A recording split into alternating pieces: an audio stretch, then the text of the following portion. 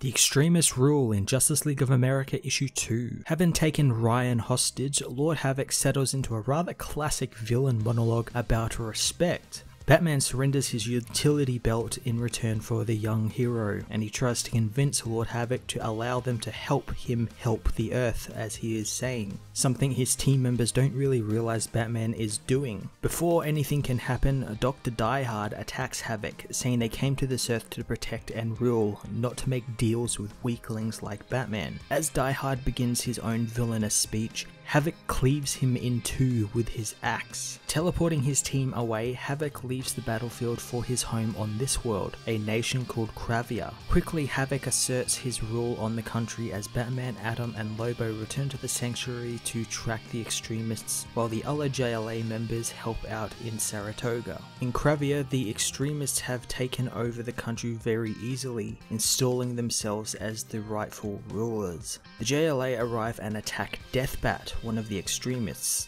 but as they gain a leg up, the Kravian army arrive, saying that Deathbat is now a citizen of Kravia and attacking him is an act of war. Meeting up with the resistance against Havoc's rule, they formulate a plan to stop him and his men. JLA 2 saw this new team finally actually become a team and put their differences aside and actually work as one. I guess crazy multiversal dictators have a way of bringing everyone together. Again, we spent a lot of time with the extremists and Lord Havoc and a little bit more about their backstory and about their world and the heroes that actually inhabit the world, well, quote unquote heroes.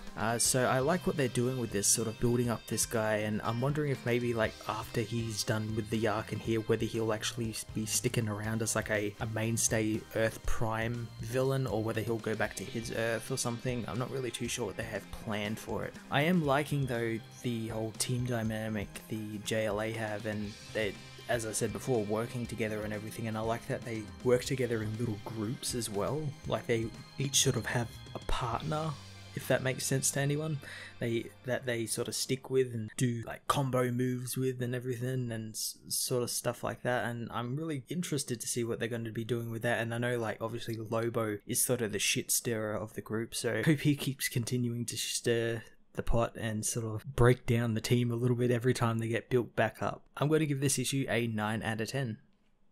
Thanks for watching. Remember to leave a comment in the comment section below, or follow the links on screen now to other reviews or topic videos. If you haven't already, remember to subscribe for more weekly reviews and videos.